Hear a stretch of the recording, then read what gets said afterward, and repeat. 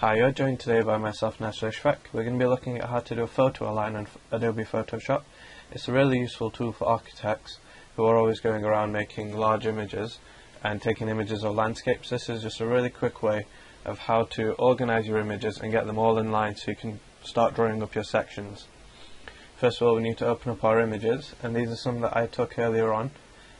This is just a typical road in Liverpool. So what I've done, as I went down the street, I just took image after image after image to then build up my section. So now what I do, I open them all up, and now once they're going to open all up, then we'll make a new page, a single page, and then we can arrange them all on there. So as you can see, there's lots of different images of the buildings, and it's just sections, sections, sections all the way down. So the next thing we need to do is File, New, and then on the new page I'm going to make it slightly longer so we can fit them all on. Just click OK. Here we go, and we have one large page to which we can start dragging and dropping on. So if you just click on the select tool, and then that allows drag in. And then what I'll do, just to save some of the memory, is after I've done each one, I'll just close off that page so I don't end up putting the same image in twice. So just to zoom in so you can all see, just a simple drag and drop.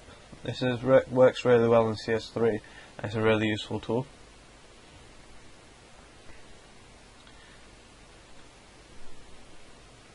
Now this can be done for all sorts of images. I mean, the way I did it this time is that I went down the street taking all the images. Usually if you want to do like a panoramic view, they'll just stand in one point and take several images. There's another way of using the tool to make those images into a single long image of your whole landscape.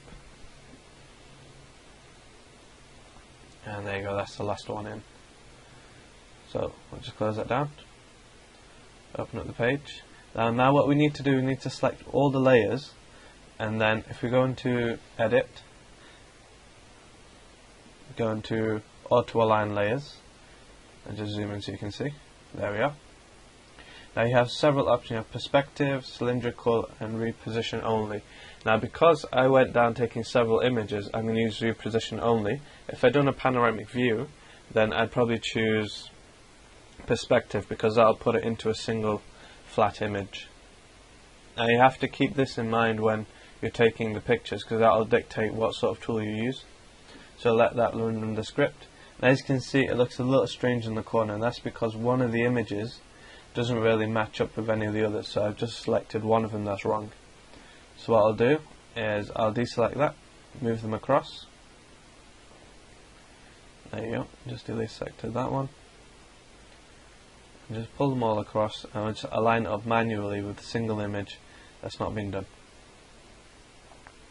So it just takes a little bit of eye work, and also CS3 really helps here, because when you have two images that are similar, it'll automatically start telling you where it's aligned up and where it's not aligned up. So that's a really good, useful tool. And I'll just delete off the extra image. We just go into the layer, right click, it will show it off, and then you can right click and delete. So that's just turned it off, but we really would just want to get rid of it, because this will help us reduce our file sizes later. So just delete layer, and there we go, and we just have the ones left that we want. So we just align it so we can go right there in the middle of the screen.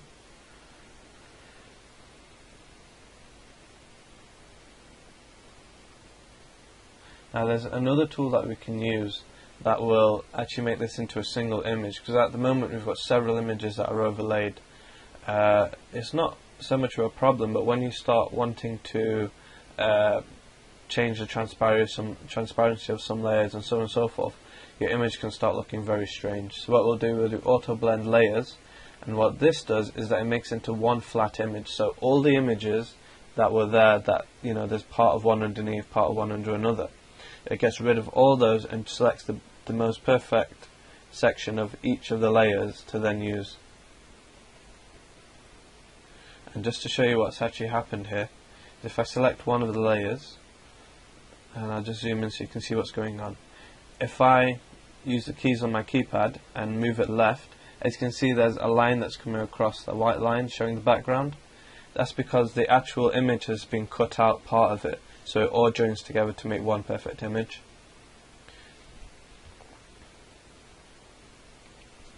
And there we go, and that's all from me today, and next time we'll show you some more useful tools to use on Adobe Photoshop. Thank you very much. You've been listening to Nasar, guiding you along your way.